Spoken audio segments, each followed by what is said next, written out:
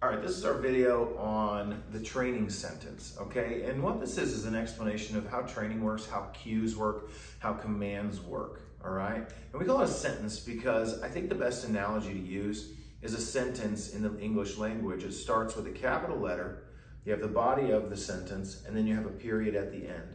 What that means is that every cue or command that you give out is going to have a clear beginning, a clear middle, and a clear end, all right? So let's use the sit, all right? The dog is standing here. Someone cues the dog to sit. The dog does the behavior, and then the dog at the end gets the treat. The beginning was the cue, the middle was the action, the end was the reward. A clear beginning, a clear middle, and a clear end. Let's use the heel command for an example. When we begin heeling or moving or walking, and the dog walks at our side, off we go. The capital letter of the sentence, the cue, heel, off we head on out, is the beginning. Then the motion, the walking is the middle, and then the end of every heel is a treat, all right? Now sometimes we'll sit the dog at the end of a heel, sometimes we won't sit the dog at the end of a heel. But inside of dog training, your cue is the capital letter, the action of the behavior that you're wanting is the body of the sentence, and then your period is the treat at the end, okay? A clear middle, or a beginning, middle, and end, all right?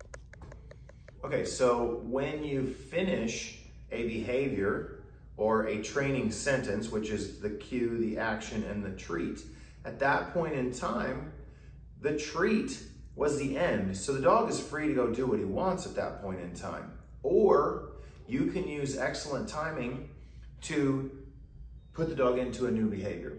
So oftentimes when I'm working on my heeling work with the dog, I will tell the dog to heel, move around, pay the dog, and then instantly tell him to heel again and put him right back into another behavior. And in that way, I like to use an analogy like a paragraph. So one sentence is a training sentence, all right?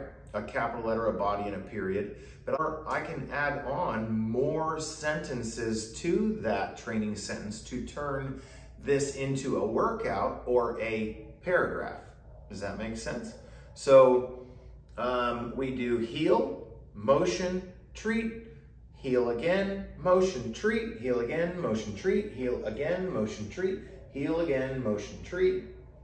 And then whenever I feel like I'm finished, I just drop the leash and walk away from the dog, and he is all finished because that last treat acted as a release.